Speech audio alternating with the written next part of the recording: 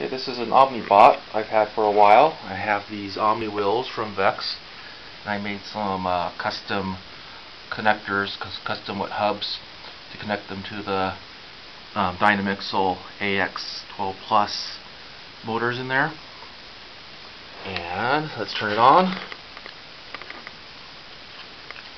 And hopefully it will go in a reasonably straight line. As it goes that direction, right here. As you can see, it has the angle on the little LCD as it's spinning around.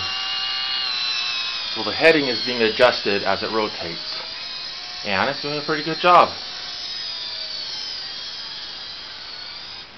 And there you go. I think that's about all I wanted to show you for right now. I'm using a Propeller Protoboard. It's upside down. I have a breadboard attached to the back side of it. And